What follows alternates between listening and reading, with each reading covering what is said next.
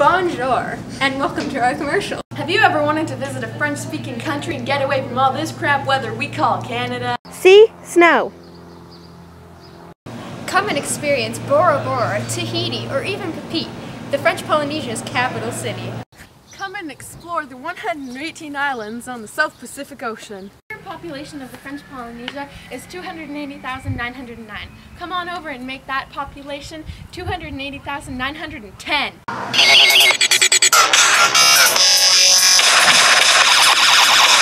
Did you know the two official languages are French and Tahitian? Oh my God! Experience beautiful waterfalls and amazing beaches. Bring your sunscreen because temperatures hover around 80 degrees Fahrenheit. And if you burn easily, bring some aloe vera. Come dine in the local restaurants and experience their unique food, like their national dish, poisson cru. Bring your fat pants. Oh, I ate too much. She didn't. I didn't. If you plan on coming, make sure you know that $1 in Canadian is $88 in French franc. You'll be a millionaire. It's time to get serious. The Tahitians have ancient heritage, so come learn about their amazing life. The time difference between Canada and French Polynesia is 5 hours.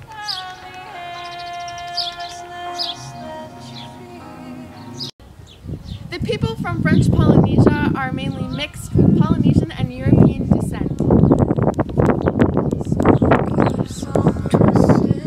The French Polynesia was first discovered by the British in 1760 and was widely explored by the French in the 19th and 18th centuries.